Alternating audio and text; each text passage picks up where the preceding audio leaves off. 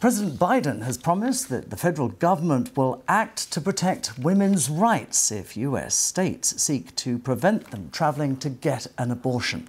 Speaking at a virtual meeting with Democratic state governors, Mr. Biden said he believed that some states would attempt to arrest women who crossed state lines for abortion access. He went on to say that only Democratic victories in the midterm elections would give Congress the power to restore federal abortion rights.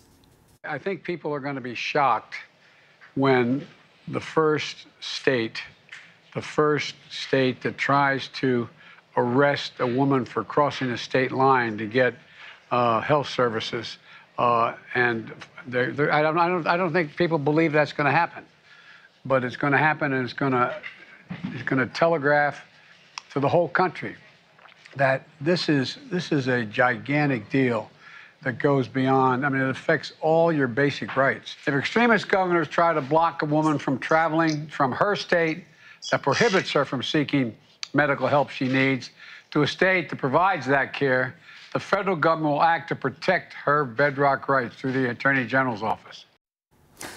Well, there are now fears that in states limiting abortion, police could try to access location histories on smartphones owned by women who are pursuing plans to terminate a pregnancy. And with this in mind, Google says that in the coming weeks, it will start deleting information when its systems identify a trip to an abortion clinic.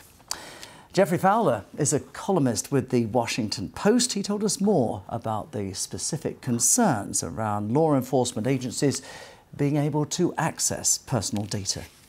By U.S. law, anytime that a company has access to data, a court can order them to hand it over. It requires a warrant, and there's a process, and there's some negotiation. But the end of Roe versus Wade, that abortion decision in the United States, really, I think, opened people's eyes to on a mass scale that, wow, companies like Google know so much about us that any of those data points that they collect about us could then be, sought by prosecutors and used as evidence of a crime. So again, we're talking about, we've seen previously cases in the US where Google searches are used to prosecute crimes, text messages, locations on a map, all sorts of things, all of which Google collects as a regular order of business about its users.